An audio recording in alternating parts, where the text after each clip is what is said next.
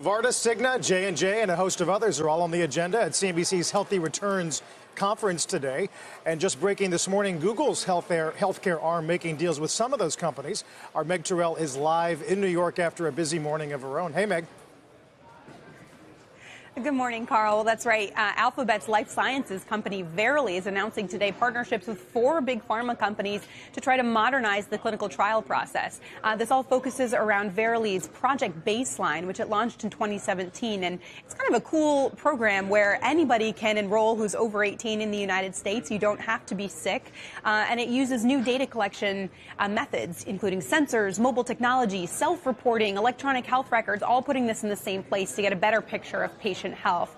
So Verily is going to be partnering with Pfizer, Otsuka, Novartis, and Sanofi on this new kind of partnership to focus on modernizing clinical trials.